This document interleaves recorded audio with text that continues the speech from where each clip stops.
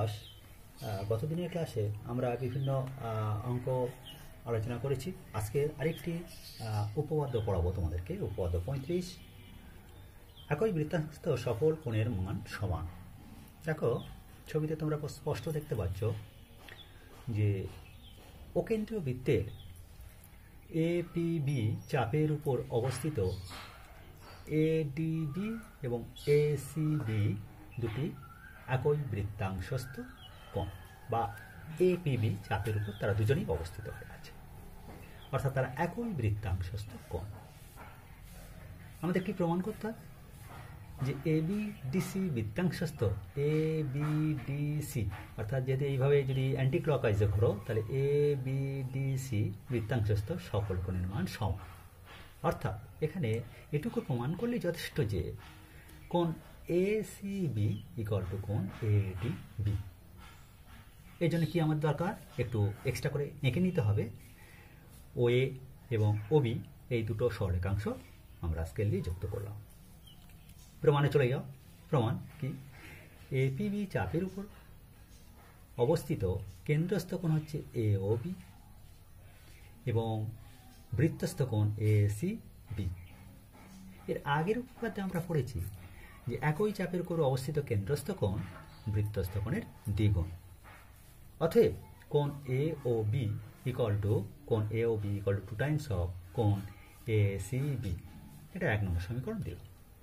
আবার ওই একই এপিবি চাপের উপর অবস্থিত কেন্দ্রস্থ কোণ কি? এওবি এবং বৃত্তস্থ কোণ কি?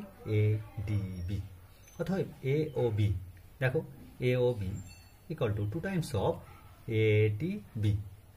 এডিবি এটা আমার 2 নম্বর দিলাম। তাহলে 1 এবং 2 নম্বর থেকে আমরা কি লিখতে পারি? দেখো 1 নম্বর সমীকরণে বাম দিকে এওবি কোণ আছে, আবার 2 নম্বর সমীকরণে বাম দিকে এওবি আছে। তাহলে এওবি যদি সমান হয়ে যায় তাহলে ডান দিকেরটা সমান হয়ে যাবে। তাহলে আমরা কি লিখতে পারছি?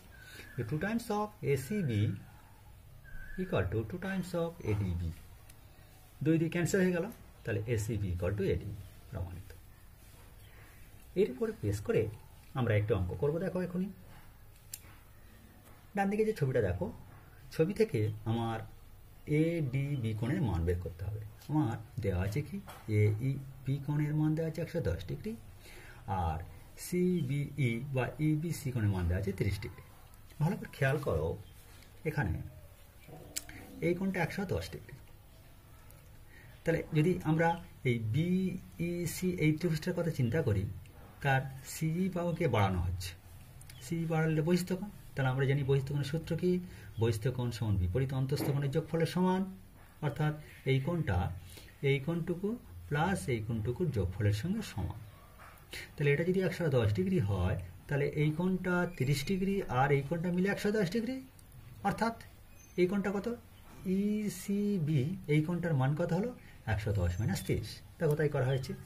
বিসিই সমান বিসিএ সমান 110 degree minus 30 degree equal to 80 degree. তাহলে এবার দেখো ভালো করে, এই যে চাপটা, এই চাপের উপরে এসিবি কোণটা বৃত্তস্থ কোণ এবং এডিবি সেও বৃত্তস্থ কোণ। তাহলে এই কোণটা আর এই কোণটা কী হবে? তারা সমান হবে। তাহলে এটা কত ডিগ্রি হলো? 80 ডিগ্রি। তাহলে এটাও কত ডিগ্রি হবে? 80 ডিগ্রি হবে।